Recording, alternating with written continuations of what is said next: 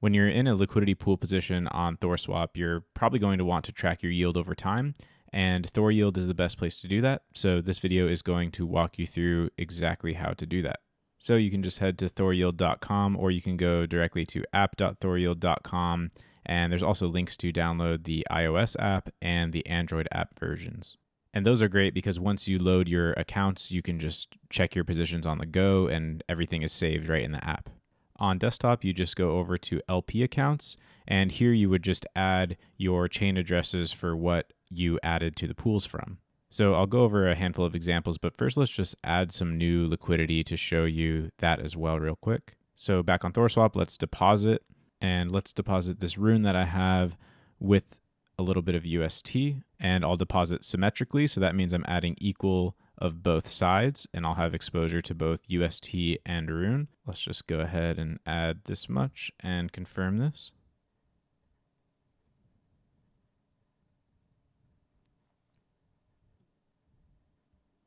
And let's add one more actually. I have some BUSD here. Let's add this as an example asymmetrically. So I'm going to add just BUSD, but on the back end, I will have 50% exposure to rune. So no matter how I add to this liquidity pool, it's always a 50-50 split. You can enter already as a 50-50 split, or if you add from just BUSD, for example, or just rune, it's all going to be 50-50 exposure on the back end. So let's add this asymmetrical example as well. We're going to confirm the transaction.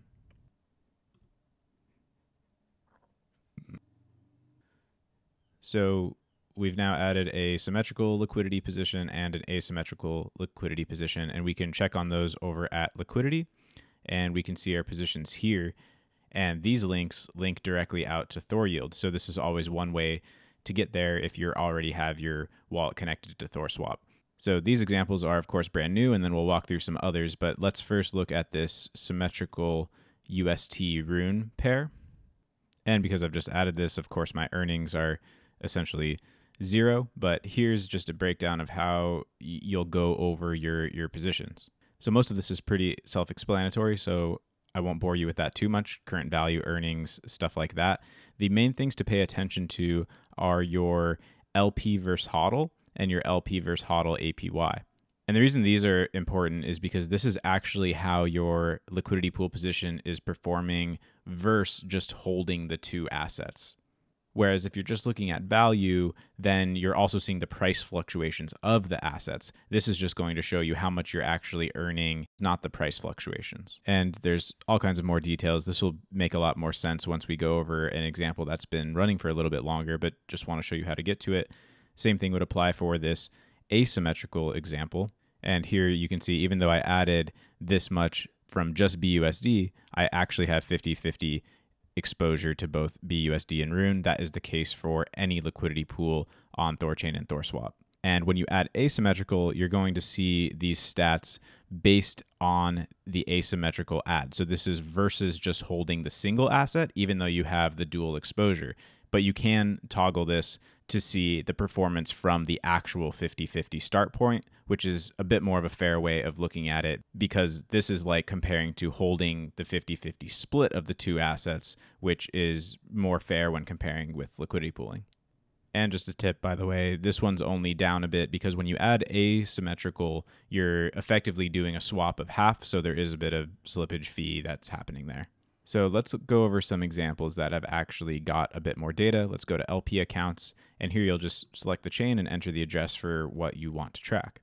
If you added symmetrically, you can always just put your Thor address. If you added asymmetrically, then you are going to have to put the address that you added from, of course. So if you added from just Luna or UST, for example, that's not going to be tied to your THORChain address, so you'd have to add your Terra address. But for a symmetrical add, say you added some UST and some rune, then you could add either address and it would be able to pull up the position. So let's look at this example for a Terra address. You can also make an account and save it if you want to, or you could just go straight to view analytics. And so this LP position is in the rune UST pool. So of course it's always 50-50 balance. You can see the total value right here. We can see the value that was originally added. this total gain and loss is due to the price fluctuations of the asset. So this means Rune has dropped a bit since this was started. But the LP versus HODL is how you're doing versus if you had just been holding 50% Rune and 50% UST. So this is actually performing very well, and this is earning more in terms of Rune and UST. So let's look in a little more detail. You can see this position was started 11 days ago, and the LP versus HODL is already up 1.68%, which is effectively an APY yearly of 73%. And you can see what's redeemable here versus what was actually added. So you can see that the amount of Rune is higher now than what was added. The amount of UST is less than what was added. And this is due to the constant rebalancing of the pool back to 50-50. And this shows it clearly. We've gained 141 Rune, but lost 578 UST, which works out quite positively over just these 11 days. Let's look at another example just to go through some more complex things like impermanent loss protection. Let's add this Ethereum address. And this one you'll see is pulling multiple positions because this ETH address is linked to a Rune address, which is also linked to this Bitcoin LP and this Luna LP. So let's just break these down in a bit more detail.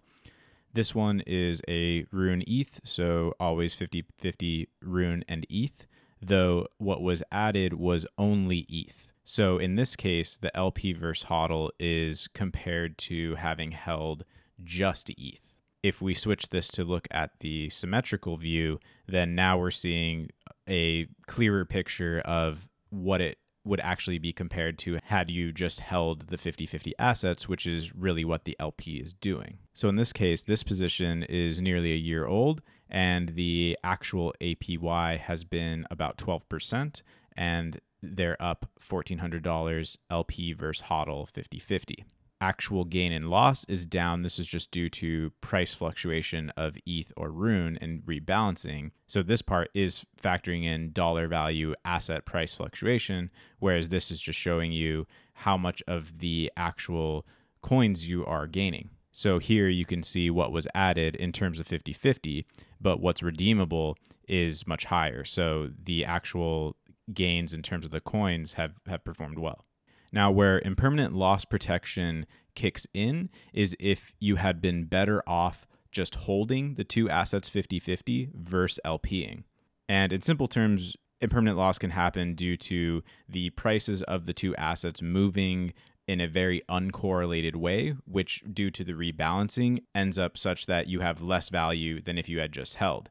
Now, the protection will kick in if that loss due to IL is not canceled out by the gains of all the rewards you're getting. So you gain 1% protection per day until you have full 100% protection at 100 days. And if at 100 days your LP versus HODL was negative, then that difference would be what you're protected against. And this applies the same for symmetrical or asymmetrical. They're all based on the symmetrical 50-50 starting point. So even though this was a asymmetrical add, you're not guaranteed against the single side that you added. Rather, you're guaranteed against the initial split that you added. So here's also a symmetrical Rune ETH, and you'll see the APY is essentially the same, which makes sense because it's about the same age and it's still a 50-50 split like this one, even though this one was an asymmetrical add. So almost the same stats here if you look through. Now this one is 50-50 Rune BTC, added symmetrically, and it's only 5 days old. So the LP versus HODL APY isn't showing just yet. You can see the added value and the current value, which is down just due to unfortunate current market situation. But you can see the earnings are actually performing incredibly well. So the LP versus HODL is already up a lot.